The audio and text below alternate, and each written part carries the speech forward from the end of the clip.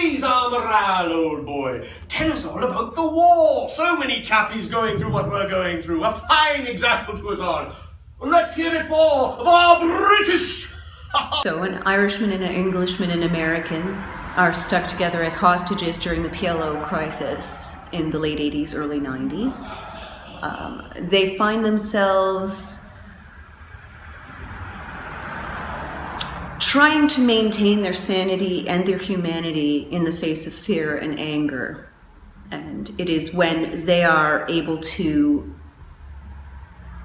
tap into their caring, their empathy, that they are able to create beautiful moments for themselves and to temporarily free themselves from this captive situation.